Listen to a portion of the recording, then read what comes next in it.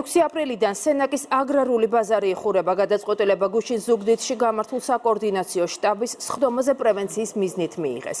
მიზეზი კი არის ის, რომ ბაზარში ჰიგიენური ნორმები და საგაგებო მდგომარეობის გამო გამოცხადებული რეგულაციები ირღვევა. ქრონიკის ჟურნალისტი ნანუკა ქაჯაია იმყოფებოდა ბაზრის ტერიტორიაზე სულ ცოტა ხნის წინ და ახლა გვერდდება ის პირდაპირ ეთერში. ნანუკა, რას ამბობენ ადგილობრივები, როგორ მიიღეს მათ შტაბის გადაწყვეტილება? მოვეჭრები ადგილობრივი ხელისუფლების გადაწყვეტილებით უკმაყოფილოები არიან. ამბობენ, რომ თუ გადაწყვეტილება არ შეიცვლება, ისინი გამართავენ აქციას. აცხადებენ, რომ ერთადერთი შემოსავლის წყაროს უკეტავენ, რასაც არ შეეგუებიან და მოუწოდებენ ადგილობრივ ხელისუფლებას, რომ გადაწყვეტილება შეცვალოს.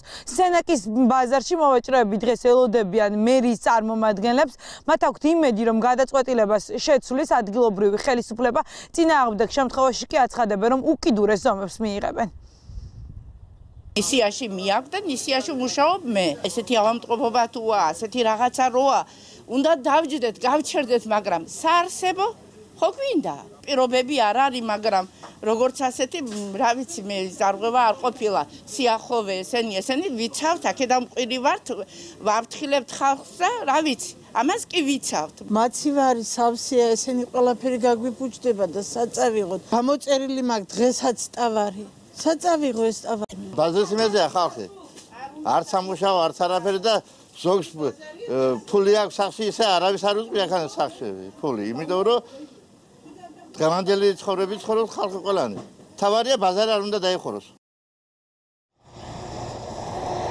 სენაკის ბაზრისაგან განსხვავებით ჩვეულ რეჟიმში აგრძელებს მუშაობას ზუგდიდისა და ფოთის აგრარული ბაზრობები, რადგან ადგილობრივი ხელისუფლების წარმომადგენლები აცხადებენ, რომ მეტნაკლებად მათ რეკომენდაცია გაითვალისწინეს, დაცული არის ჰიგიენური ნორმები და ასევე მოქალაქეებს შორის დისტანცია. მე გეტყვით, რომ ზუგდიდის ინფექციურ საავადმყოფოში COVID-19-ის დადასტურებული ორი შემთხვევა არის. ორივე პაციენტი ამ დროისათვის თავს კარგად გრძნობს, ისინი მათი ჯანმრთელობის მდგომარეობას საფრთხე არ ემუქრება მათ სიცოცხლეს.